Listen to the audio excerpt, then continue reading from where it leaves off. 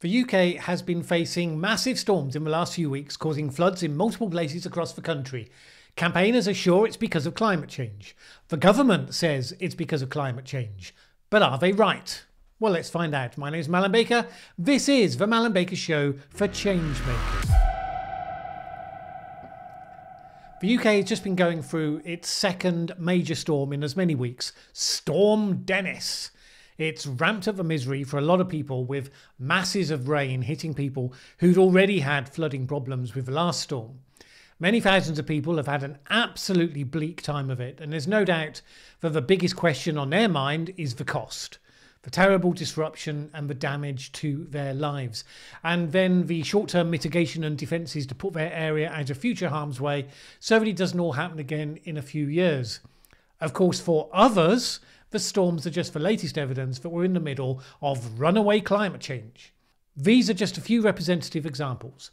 Flooding from Storm Dennis.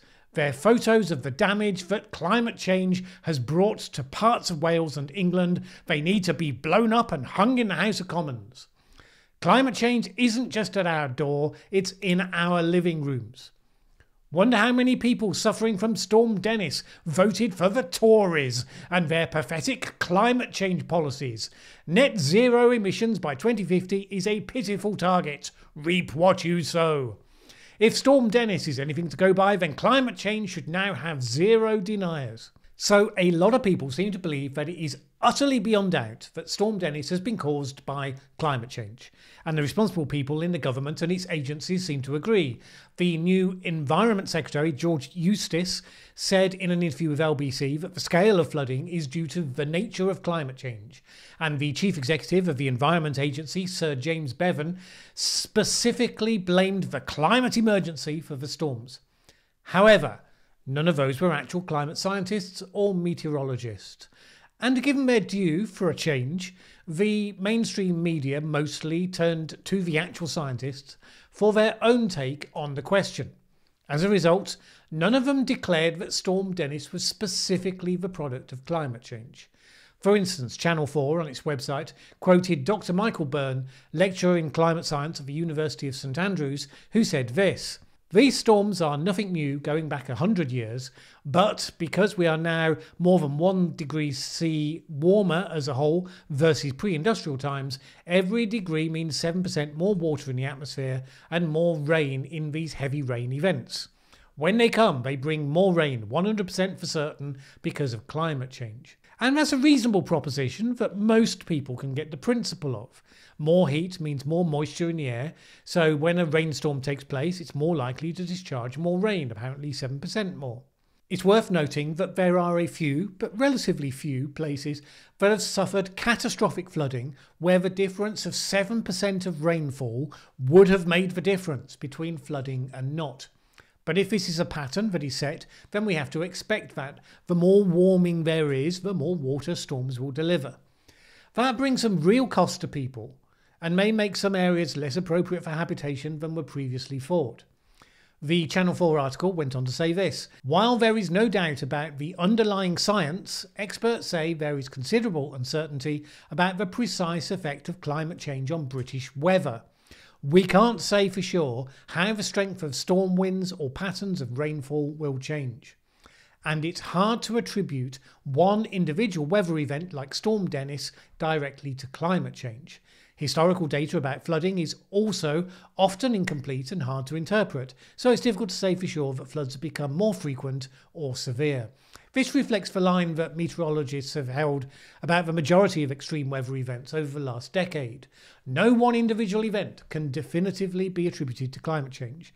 We can only talk about likelihood of how much more frequently such events may take place, and that then comes down to the predictive power of models, an imperfect art as things currently stand.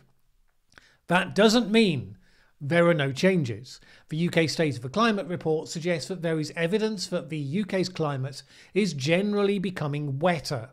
For instance, the highest rainfall totals over a 5-day period are 4% higher during the most recent decade compared to 1961 to 1990, and the amount of rain from extremely wet days has increased by 17%. But that's not the same as linking specific events. This lack of confidence is backed up by the recent IPCC reports, which on floods specifically say that there's limited evidence that man-made climate change has made floods more common or more extreme. A part of that uncertainty is that there's a big difference between rainstorms and floods. Now, you might think it's straightforward. The former causes the latter.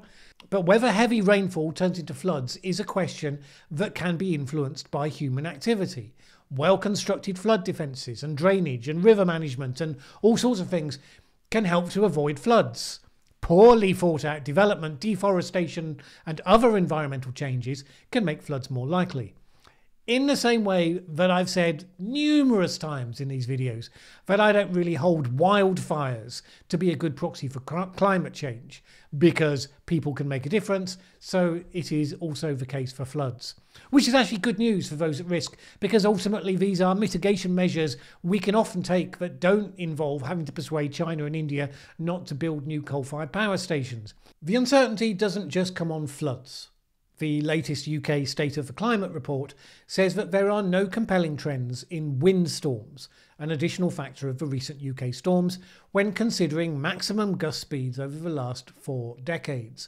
Indeed, even though there was an all-time record number of storms over the British Isles in the winter of 2013-2014, these also could not be linked to global warming.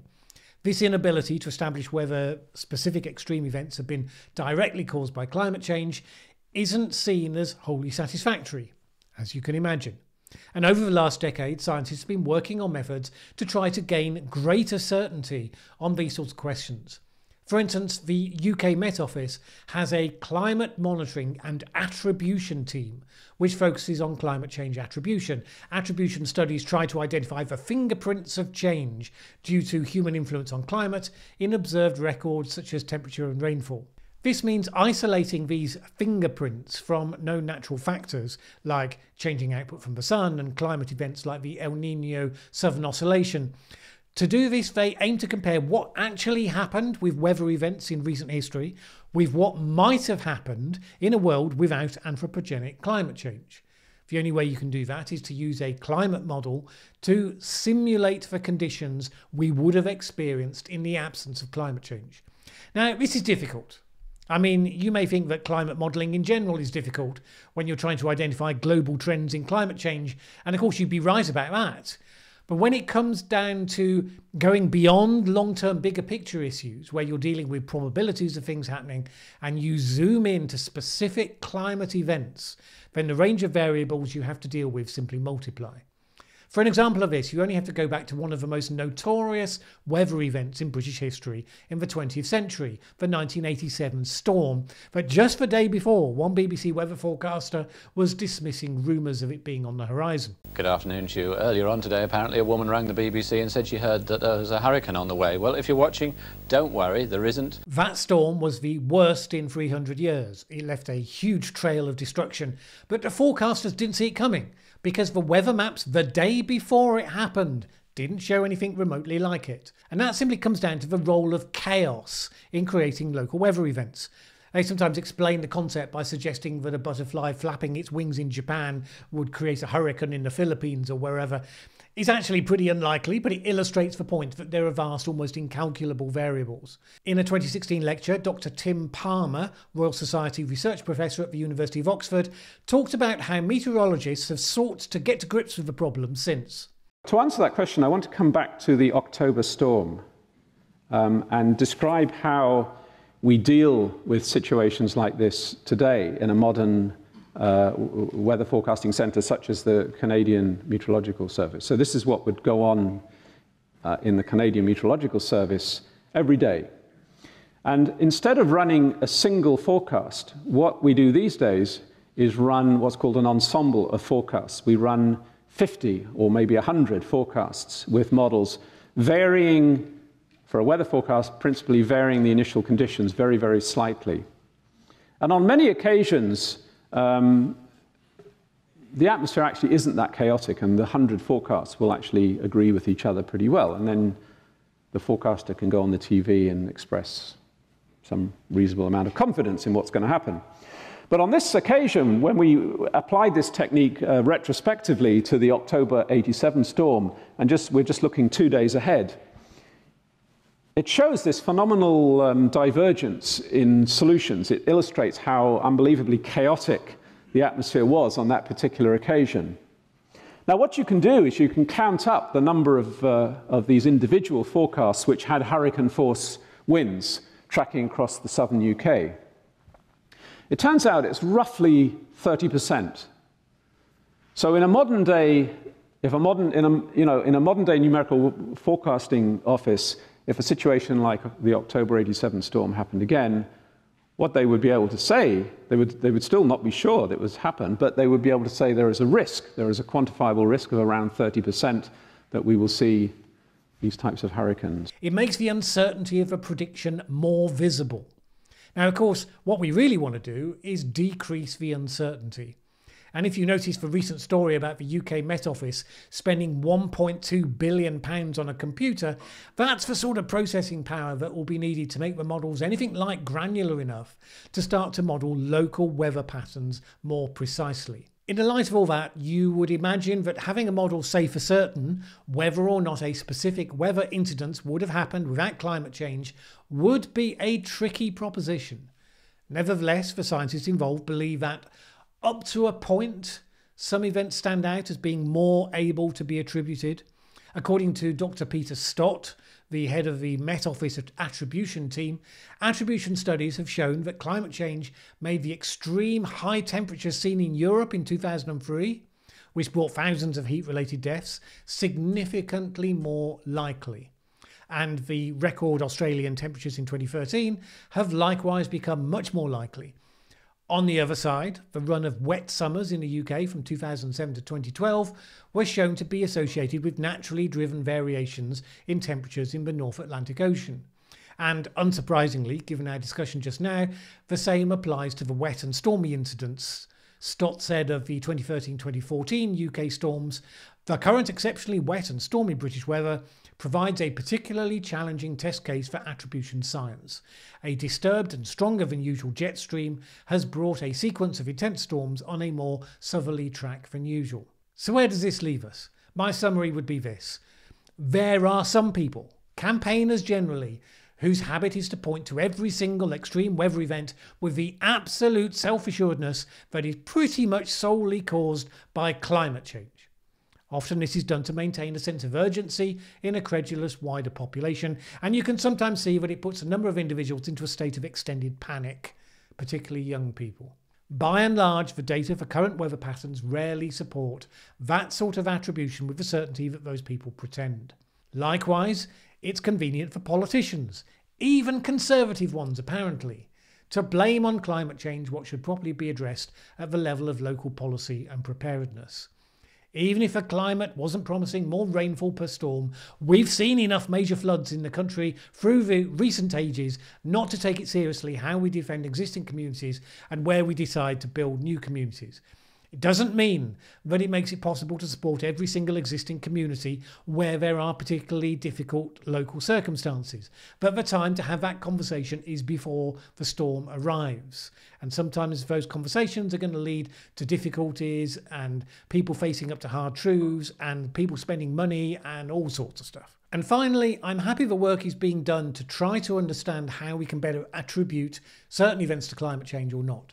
I think looking at it that way probably gives us another angle that helps us to understand complex weather systems better. I don't believe that the evidence suggests that the state of that particular art has reached the point, or even promises soon to reach the point, where commentators and decision makers should be taking as true any unequivocal statements about causation, particularly on rain and floods.